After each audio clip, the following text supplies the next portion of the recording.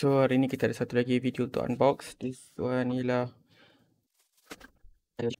another G-Shock untuk unbox. Hari ni kita ada GA-100BL. This one ialah saya belikan untuk kawan. So kirim belikan. So dia beli kat sini ialah GA-100BL, iaitu kalau biasanya famous dengan nama Joker punya series. One of the series untuk GA-100. Colorway untuk GA-100 iaitu warna hijau dan ataupun purple ni. Tali dia warna purple. Dia datang dengan modul number 5081 juga, korang boleh tengok dekat belakang ni. Tu modul number 5081. Okay. Okay, so basic roughly kita go through features dan function untuk GA100 ni. Ialah GA, A for analog punya watch. So GA stands for G-Shock analog. So DW digital. So kalau korang jumpa DW tu maksudnya di digital. Model digital. So DW 6900, DW 5600. So this one ialah analog digital. So dia ada function 4 button ni, A, B, C, D. So A for adjustment, B for reverse, C for mode dengan D for forward. Dan juga usually light dia kat sini, LED dia. Dia illuminate daripada bawah. Alright, so function dia pula kita tengok kat sini. Ada stopwatch, ada timer, ada world time, ada alarm. Itu sahaja. Sekarang ni saya pakai GBX 100. Sekarang jam 5.07 PM. So kita set jam dia. Untuk pengetahuan korang, G-Shock usually ada 4 button dan kat atas. This model ni ada 4. Kita start daripada button A, B, C dan D. So untuk adjustment dan settings, ni klik kat button A for adjustment. Hold kat situ. Okay, dia masuk first kali, dia keluar kat situ TYO for Tokyo. Maksud dia time zone Tokyo. Kita double confirm kita punya timing kat sini ialah 5.29 PM Malaysia time, iaitu UTC plus 8. Saturday 20. Alright. So Tokyo time zone dia dalam 1 hour sebelum kita. 1 hour selepas kita kot. 1 hour beza lah. Kita kena tukar pada either Malaysia punya time ataupun usually Hong Kong time atau Singapore time. Carilah Singapore ataupun Hong Kong. Bangkok. Okay, Singapore. Kita dah jumpa Singapore punya region. Okay, so first kali kita adjust dia punya region ataupun time zone. Kita dah pilih Singapore ataupun Hong Kong sebagai UTC plus 8. Dan sama time zone dengan Malaysia. So next kita pergi pada DST, Daylight Saving Time. Kita tak di-impact sangat. So tak payah. 12 hour or 24 hours. Pilihlah ikut mana yang korang minat, korang prefer. Seconds. So sekarang ni masa ialah 25 seconds. Usually saya akan set saat untuk yang terakhir. Tapi boleh je kita tunggu. Kalau untuk kita samakan dengan time zone yang sebenar, sebaiknya saya refer pada masa dekat internet. Iaitu kalau korang buka dekat time.is. So ada 5 saat lagi kan. Just klik macam ni je untuk kosongkan. Okay. Oh dah terlepas. So terlepas 2 saat, nanti saya akan set balik masa. So ini reference saya untuk NTP ataupun Network Time Protocol yang sebenar. So next selepas second kita pilih hours. Dah betul lah, 5.31 PM. Okay. Next kita pilih tarikh. Tahun 2020 betul.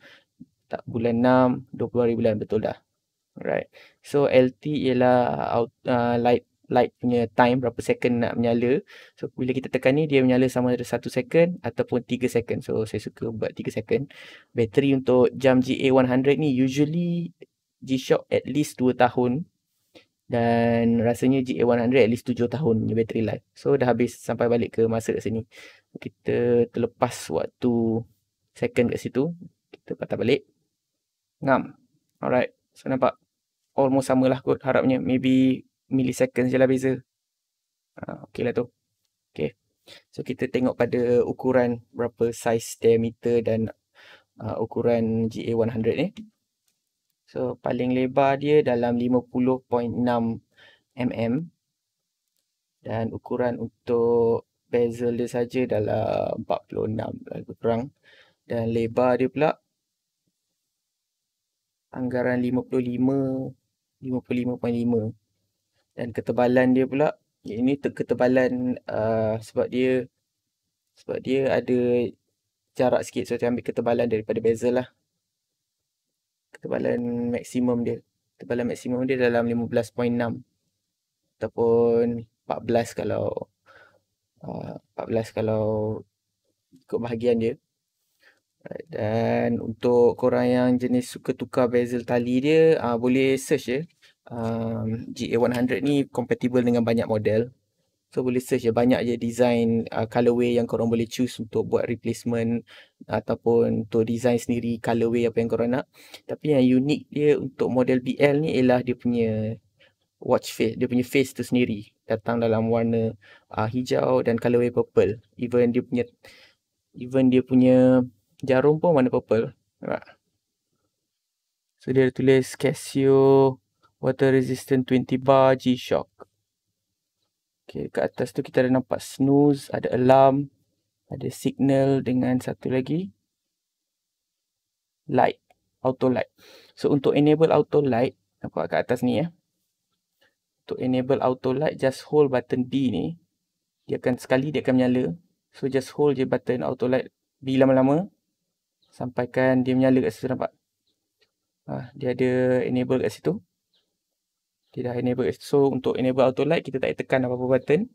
Kita just flick macam ni je. So dia akan enable sendiri auto light selama 3 seconds. Sama lagi sekali, 1, 2, 3. Nampak? Itulah function auto light. Lepas tu alarm kita kena set dalam alarm lah. Snooze dan signal pula, kita masuk pada menu alarm. Kita ada 1, 2, 3, 4, 4 alarm kita boleh set. Lepas tu kita ada snooze dan kita ada signal. Signal ni kalau kita enable on, maksud dia every hour, bila kita sampai next hour dia akan bunyi titit macam tu lah. So inilah dia GA100BL.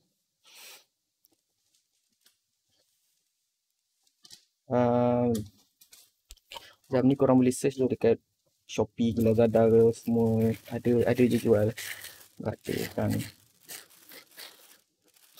Untuk lebih detail, itulah saja jam basic G-Shock yang ada standard function G-Shock, iaitu shock resistance, ada magnetic resistance, water resistance, auto light, world time dan 1/1000 stopwatch dan speed indicator. Alright, itulah saja video pada hari ini, jam GA100BL. Saya tolong kawan beli dan tolong dia buat double check lah yang dapat barang yang betul. Tolong pack balik dan bagi kat dia. This one ialah GBX 100.